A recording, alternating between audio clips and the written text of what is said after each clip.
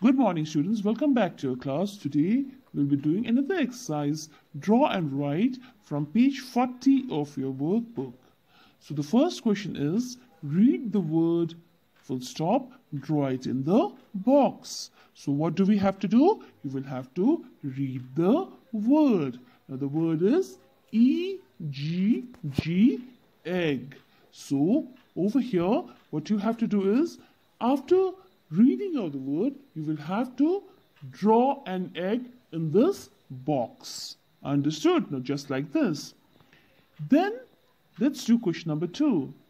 Look from the above, write the word. So just what you have to do is you will have to copy the word EGG, egg, and write it over here like the manner in which I have done.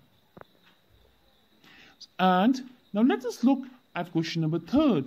Circle the picture that begins with the same letter sound as the above word. So now what over here, there are 2 pictures you can see. This is the picture of an elephant and a butterfly. So what you have to do is you will have to be circling the picture that comes from the same letter or sound as that of an egg.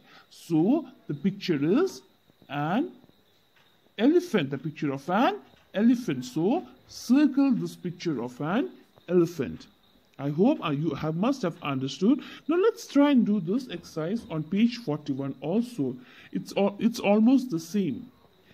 Read the word, draw it in the box. So over here also, what do we have to do? We will have to be reading the word. Now the word is L-E-A-F, leaf.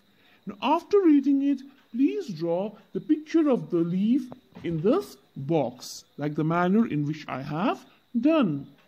The question number says, look from above, write the word. So you will have to be copying this word leaf over here and writing it down. Then question number 3 is, circle the picture that begins with the same letter sound as the above. So in question number 3, again what you have to do is you have to be looking at both the pictures.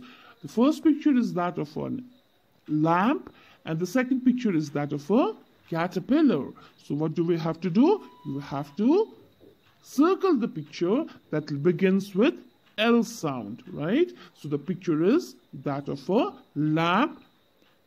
So circle this picture.